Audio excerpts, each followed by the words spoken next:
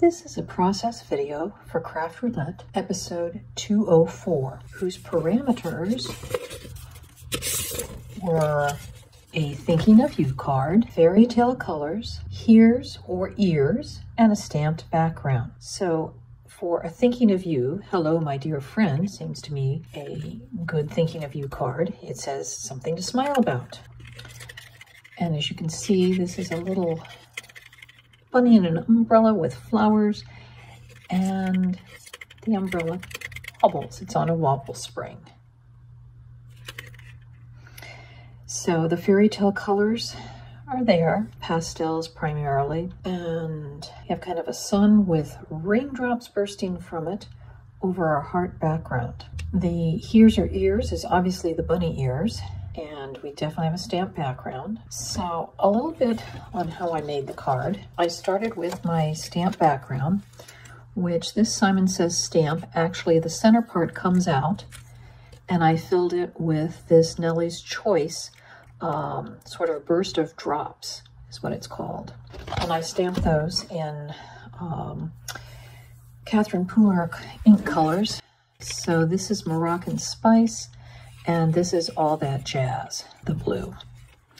The background paper was from an old paper pad I had from American Crafts. This is where I got the umbrella from, a Spellbinders umbrella and broom set.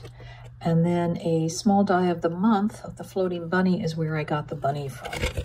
For the envelope, I used Sunbeam ink for the sun. And the sun actually comes from a Penny Black set. And there's that. I believe it's Simon Says stamp Sunbeam ink.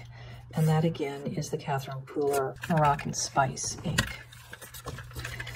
So I just use things out of my scrap bin to get my flowers and my bunny rabbit. Although the umbrella is made from a paper pad, I think it's called Speckles, from the This Calls for Confetti, one of their new kind of Easter lines.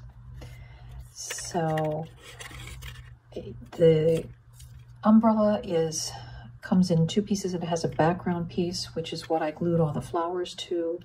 I glued the rabbit to the back side of the front of the umbrella so that and the handle is glued to the front. And then, as I said, it's on a Wobbler spring. And I know there's several companies that make them, but mine actually came from Riley & Company. And you want to get the mini ones, and this is all it is.